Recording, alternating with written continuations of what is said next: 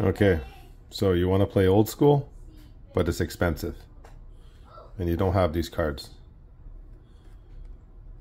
That's fair. Or you just want to play anything, and you don't have the cards. Or you want to test a deck. Or you have the cards, but you want to test multiple decks. Where do you get good proxies from? Alright, in this video we're going to answer that question. What I would say to do is get on your computer.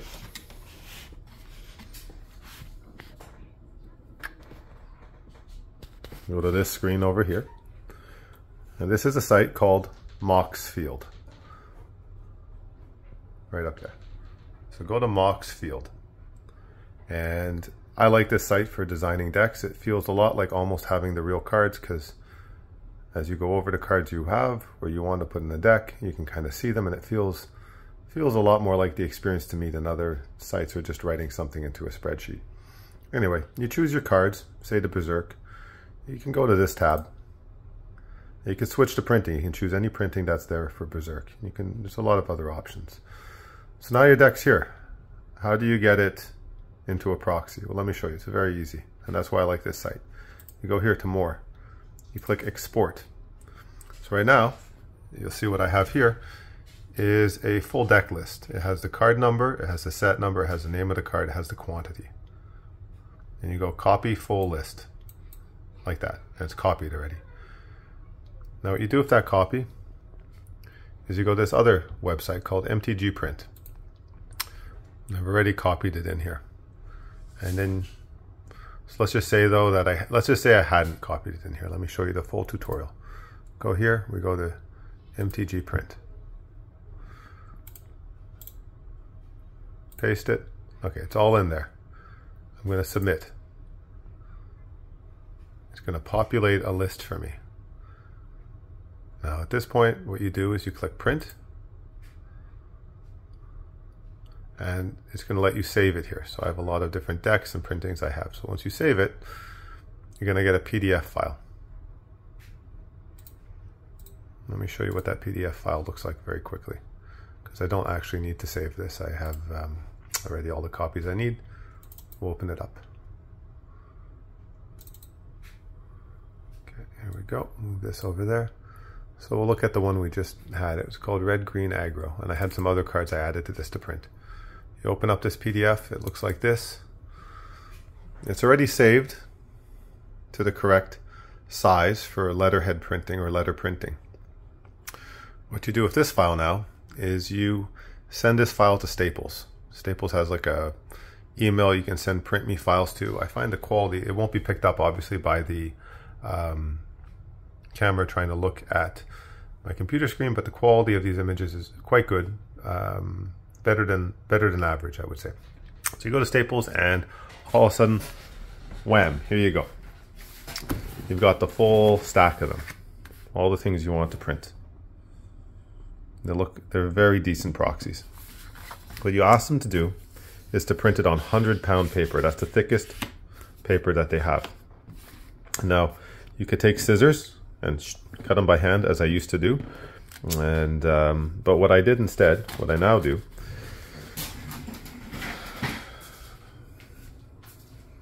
is I bought one of these guillotines off of Amazon. I believe it was about $30, something like that. And with a little bit of practice and a little bit of patience, it really doesn't take much to get quite good at cutting these. Boom. You'll end up with basically the squared cards with the white corners. You take your scissors on these guys, on those square cards with the white corners, and you do that and you end up with a pretty decent result. So I should compare actually. So this is that's the real deal Lotus. And nope, not that deck, not that box, something else. Right here. Ugh. Okay.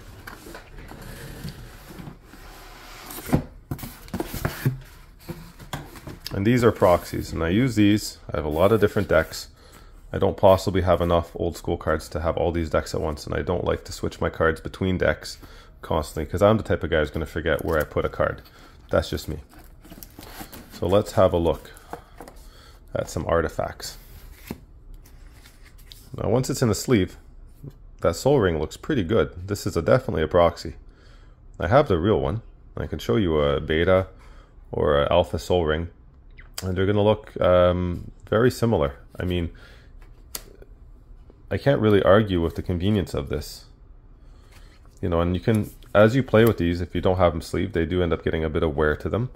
I don't think I have, I think I printed, there's a Lotus. I think I printed all the Lotus as betas. So let's compare the colors. It's not really a fair comparison, I suppose, because that's an alpha, that's a unlimited, that's a beta. But maybe I can just find a beta Mox to compare. There. Let's look at these two Moxes, for instance. Both of these are betas, and I should have in here a couple. Let me just go through here. Yeah, I've made all these just for convenience. You know, like if I want to play with my real cards, I totally can.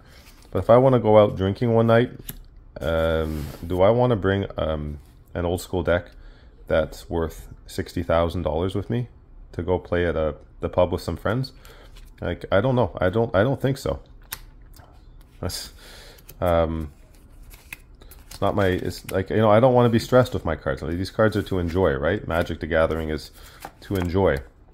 So I won't enjoy having so much value of cards with me out for a pub night. There. So here we go. Here's a couple of betas to compare.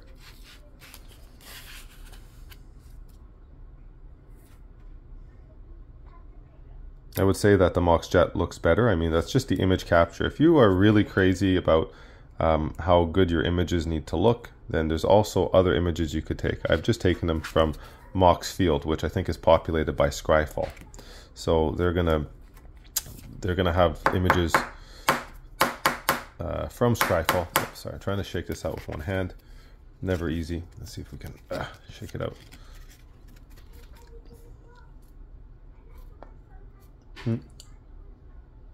There. Got it. Let's see if we can get this one out too. Got it. All right. So we'll do a side by side. These are, you know, different sleeves for sure. And the printing is not perfect on this one, right? Like I do prefer the colors of the actual beta. Well, you could toy around with that. You could get a different image file and a different image capture, probably get a better quality copy or image. For the Jet, I think it turned out a little better. But again, these are just to play with and to enjoy. Like, it's not, I'm just showing you guys a convenient way, if you need to make some proxies, how to do it and how to do it inexpensively. I think that a single sheet of 100-pound paper, let's pull out the Mox to show you what it will look like. A single sheet of 100-pound paper is about just over $1 Canadian at Staples. So you get 9 of these to a page, and they do charge you $2 to go print it. But I mean, that's okay, you know. It's got a decent thickness to it. It's got a good strength to it. In a sleeve, it's totally fine. It's got a white back, so nobody will ever confuse this with, you know, a real card, which I like about it too. So it's, you know, it doesn't help anybody trying to pass off fake cards as real cards, you know, which is really a terrible practice. But it does help out people who just want to play the format that they want to play. And I totally respect people who, and I also like to play with my real cards, but I respect formats and systems that don't allow the use of proxies in their tournaments. I can completely understand the reasoning behind it, and that's maybe a discussion for another video. But this video here is just simply about accessibility to cards, not wanting to spend more money than you have to spend on cards because they're expensive now, and being able to access and to play with friends and to play casual matches. I think this is great for the game, that proxies are easy to make now, because I was a kid in the 90s, in the early 90s, and even though these cards cost a fraction then of what they cost now, they were equally just as unattainable for me on my high school budget. So they weren't just as unattainable. Like, you know, now I guess I do have them, but I couldn't get them back then because it cost a bit too much. Daddy? Yeah, what's up, sweetie? We are not cleaning up, but we are having super fun making a fort. Sometimes that's more important. Thanks for letting me know. Okay, want me to come see it? I'll be right there. I'm almost done.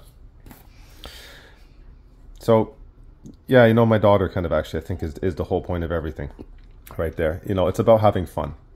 And if you and your play group and the people you want to play with are fine with these proxies, and you can always come play with me too, I'll be fine with these proxies. I like people being able to brew and create the decks they want to create. And it's,